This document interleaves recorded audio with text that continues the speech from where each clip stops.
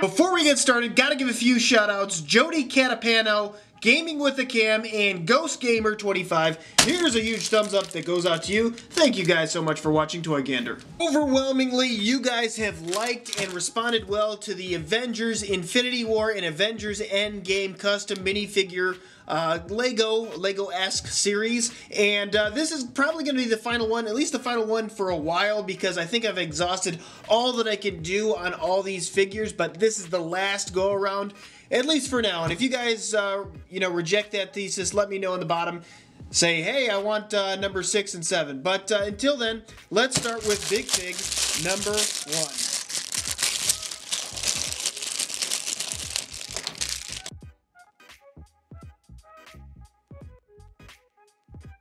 Okay, this is clearly entered into some weird territory. This is Black Panther within the quantum realm suit that they have in Avengers Endgame. And one of the weird things that you might notice is that he's a Big Fig. And it doesn't necessarily warrant Black Panther being a Big Fig because he's a relatively small character to scale within the movie. I don't know why this character actually exists. I have no idea, but I can tell you I like it.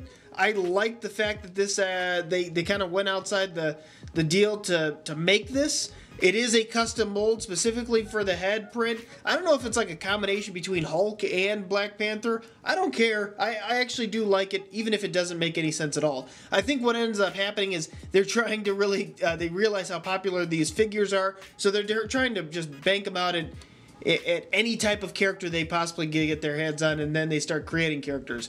But you can see the overall printing's done very well. I like the head mold. I think that's nice. The gold print all throughout this character makes a lot of sense. It actually looks really good, nice and vibrant. Even on the other side, it looks pretty decent. The only objection that I have to this, if you look at the bottom corner right here of the elbow, it's a little bit chipped, because what they did is these are actually like a gray tone shoulders, or it might even be black, and then they painted white over it. And that doesn't always work out that well, specifically because painting white on black or even a dark gray, you have to go over it several different times in order for it to stick, and clearly it didn't stick throughout the character. There's even some shading issues towards the top of the shoulder blade right there. So besides that, with that exception, I would say it looks pretty good though. Did I put oh, wait a minute, hold on a minute, they gave me 2 right hands. Well, that's whack. Look at that. I didn't even recognize that until I had to double take. Wow, what a knockoff. Oh well, okay. So with the exception of that hand, which kind of makes the whole thing look ridiculous now, I was gonna give it a good grade, but this kind of takes it down a peg. That's a C. Boo. Next, minifig or Big Fig.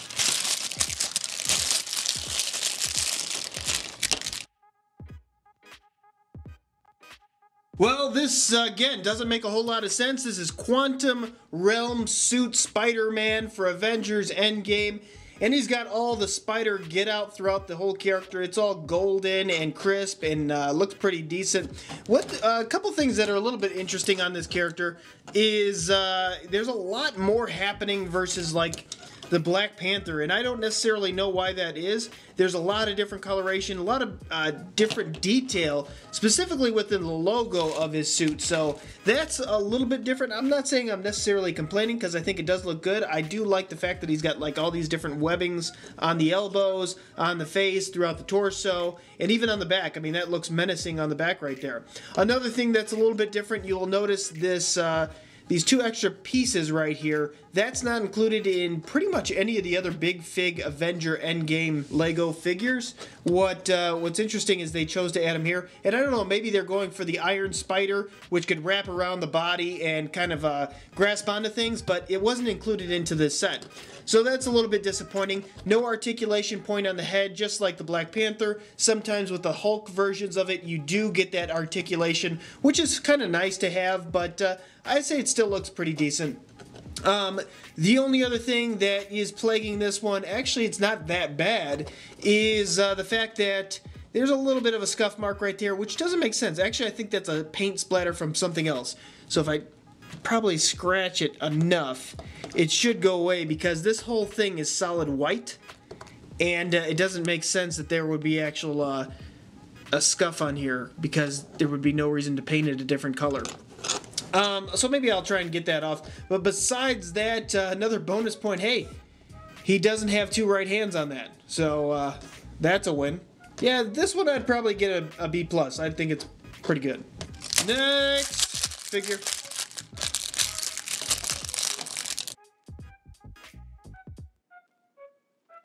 If you've seen Avengers Endgame, then you know Thor put on a few pounds because he was sulking over the fact that he didn't defeat Thanos. And this is that version of Thor. This is the slob Thor, or the Big Lebowski version of Thor. And you could clearly see that his gut extends out, even though it is a minifigure. They've done a nice job of translating that into Lego form.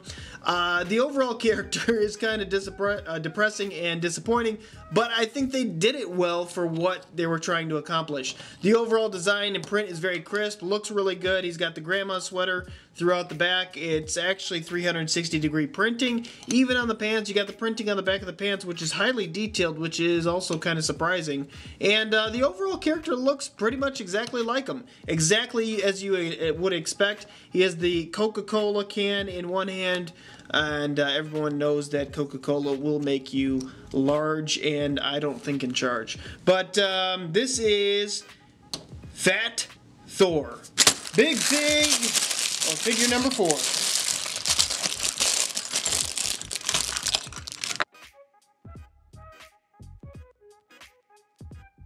This is a large Big Fig Iron Man with the Infinity Gauntlet or Nano Gauntlet, whatever you want to call it. And one of the things that was actually pointed out, I did a similar figure maybe two videos ago.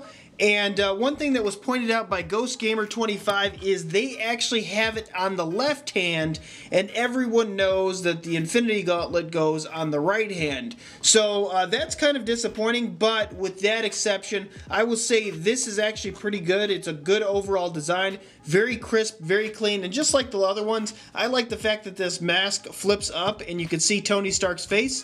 I do know that I did put all the Infinity Stones incorrectly. This is one of the challenges for this series. Let me know which order this goes in, and I will give a shout out to the top 3 subscribers. So tell me which order the Infinity Stones go based on the finger, and again, I will give the shout out to the top 3 subscribers. But the overall design on this I think is very well. I do like this. I like the back. I like the crispness of the whole thing. I would say the only thing I would maybe include is they have a really nice shiny metallic paint for the mask, but it falls a little bit flat on the torso here. Maybe just tying that same paint in there would make it really pop and look good, but besides that, I think the overall design is good. Next figure.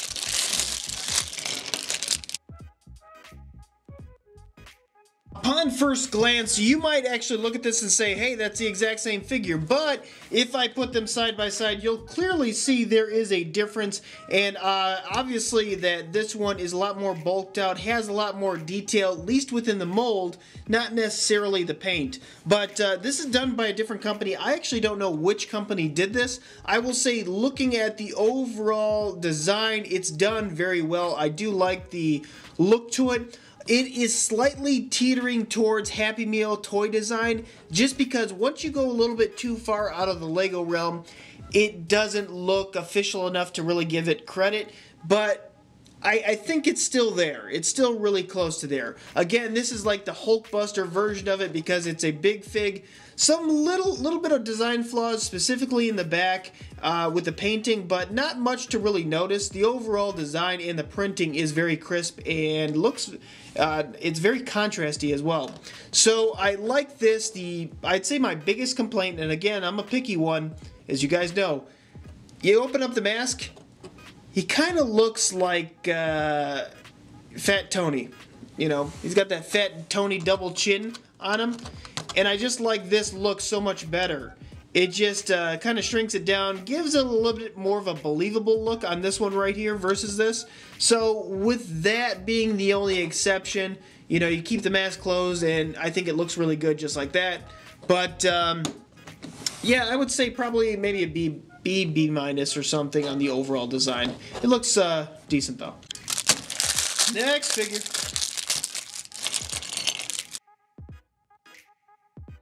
This is another design that is very similar to one that I've already done, and I want to call this one the Big Head Thanos. And clearly with the helmet that he has on there, he just has a giant noggin, and not necessarily that it looks horrible, but I think the proportions are a little bit off.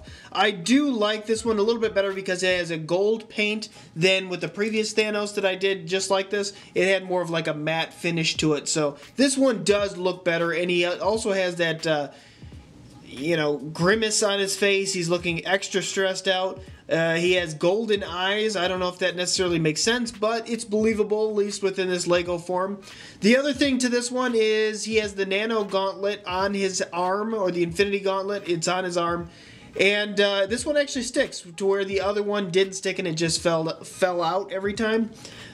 Same thing to note, I don't know if it's just all these companies that are making these are just looking at it in the wrong direction, but this is again on the wrong hand, and it's a kind of a shame to see because I think its overall design kind of fits it. This probably would look a little bit better on a Hellboy or Hellboy type comic character, but I think it's believable enough to say, okay, maybe Lego would make something similar to this. And then the overall design throughout the torso is done very nicely, very bright, very vibrant. Even if I take off the head, take off the shoulder piece, you could see all the fine details throughout this character. They kept the gray up top here, and that makes sense because it's covered by this cowl anyway. But this one, it's okay. I wouldn't say it's the best. Just the overall design, I'm not a huge fan of, so I'd probably say a C+ on this. Next figure.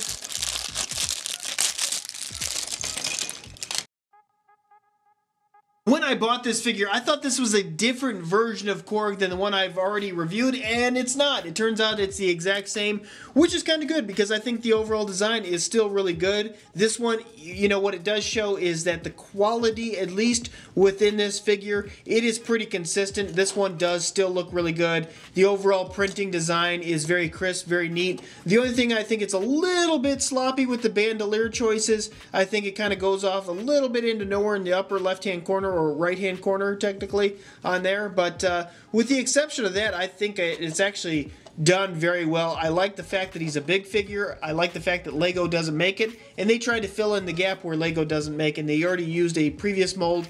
This is off one of the Avengers Infinity War characters. He starts with an I, whatever his name is. He's like one of the sons of Thanos, but they used that mold to create him, and it makes sense. I think it actually looks really good, and I like the overall design choices for the shoulders specifically, so 2 thumbs up. Alright guys, it is that time of the video. I have an Infinity Gauntlet right here, and one of the top comments you guys always have is you say, Toygander, you put the wrong stones in the wrong finger holes. So here's the challenge out to you guys.